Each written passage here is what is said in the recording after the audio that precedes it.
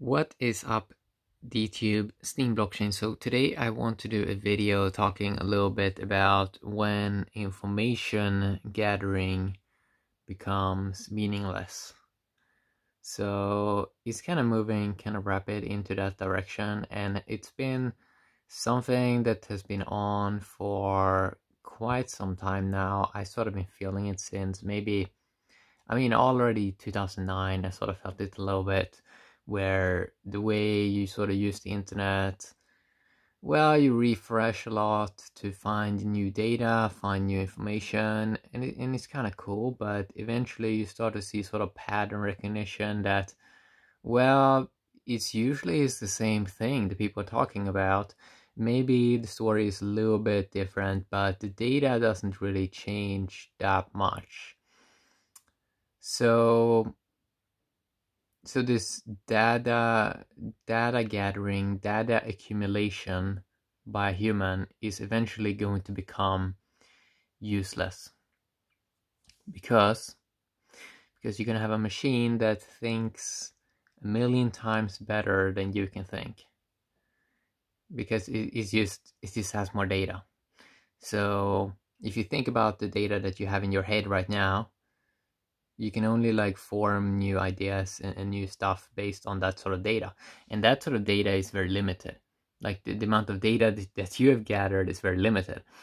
Versus a machine, it can have 1 million gigabytes, or 1 million terabytes. I'm not really sure how big it's going to be, but it's going to be big, okay? It's going to be more room than the storage that you have in your mind, basically. Because if you consider the storage you have in your mind is extremely limited, even if you consider what did you do last day or last week at a specific time, you probably already have forgotten that, or maybe it's not even stored anymore. Maybe it's in there somewhere. But when you have a machine that thinks a million times better than you, because it's just data, and they've done sort of studies now which has shown that they can sort of make a human has relationships with robots with just a couple of sentences. They can make it look very real and make people feel emotions, and they won't even know it's a machine. So what does this mean? Well, it means that probably in 10 years or something like that, the only thing, or not the only thing, but the big thing that a human should invest in is be alert daily and invest in human consciousness. So alertness is that you're always sort of on, you're always sort of being attentive to stuff, and yeah, human consciousness, because a machine is never going to be conscious. It can do a lot of fun stuff with data, but it's never going to be conscious. Okay, so it can never really replace a human, but it can make it look extremely real. So this data gathering that people are doing right now, I can take a personal example for me personally with YouTube, sort of AdSense. I don't even have to look at, like, it's just like the machine just goes by itself eventually. People are finding videos, clicking on my videos, and AdSense is on, and I don't even have to look at it for a year, but the machine sort of goes on, and that is just more and more the direction that we're going to. That you're just gonna have all your data, and you're probably just gonna give it to a machine or something like that, and it's just gonna come up with better stuff than a human ever sort of could come up with, which is just where it's going. So this data gathering that people are doing right now and trying to look smart with, we're not going to look smart eventually in like 10 years or so, but you can already see it happening right now, where you can see the machine is starting to become very, it looks very smart, or like it can find a lot of information way faster than you can do. And it's like, why even eventually probably people won't even Google or something like that, because the data is already there. The data that they probably would have for that day or something that's useful for the day, it's just gonna be there instantly, and you won't have to dive deep and try to sort of find the data at some other place. because that is going to be everywhere. It's going to be super, super abundant. So memory accumulation, data accumulation, all of this is just like we're just going to delegate it to a machine, and it's going to be great because you won't have to remember anything. You won't have to remember anything, and eventually you probably won't even remember how much value you have and all this, because you're just gonna have a machine that does that a million times better. Now, I know what humans are gonna say. They're gonna say, well, because you can't really have a concept of this at the moment, it sounds unreal. It sounds that you always have to keep a track of something. But if you have a machine that's a million times better than you at data, I mean, a million times better. Just consider that. That means if a person started from scratch, you know, you can have it back in one day. If you had something, let's say. So right now humans are creating these pools where they are like, well, this is my data, and then another person is like, well, this is my data, and then another person is like, oh, this is my data. But eventually we're probably just gonna say, well, we don't really care anymore. Like, the machine is just doing it so good, it's so impressive, and I already see it right now. I mean, the smartphones coming out of 2019, the high end phones, and the phones that's gonna come out 2020, 2021. I mean, these are sharp. So sharp devices, so clean devices, so amazing devices.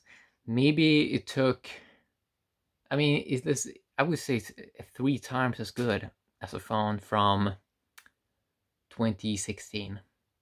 3 times as good already. And if we consider that compound again, let's say 3 times as good in a couple of more years again. I mean, it's going to be so good that humans are probably going to laugh at a lot of stuff that they're concerned with right now. Because a lot of humans' concerns revolve basically around the same sort of stuff. So when you can have an AI, it's going to be intelligent.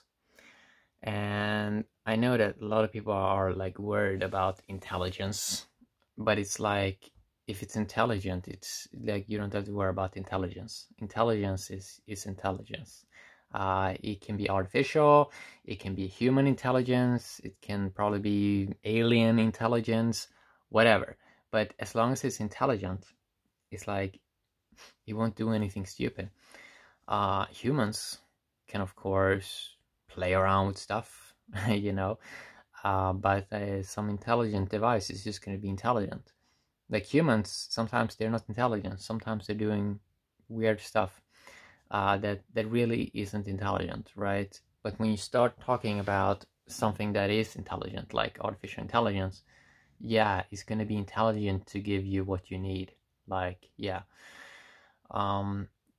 So that is kind of what I wanted to talk a little bit about today. And I'm getting another phone quite soon. That's going to be my best phone ever. That is going to have 256 GB in like storage, and it's just amazing. And how you can expand the storage with the micro SD 1 TB. Like, really, like if we have this already right now, aren't we gonna have like 10 terabyte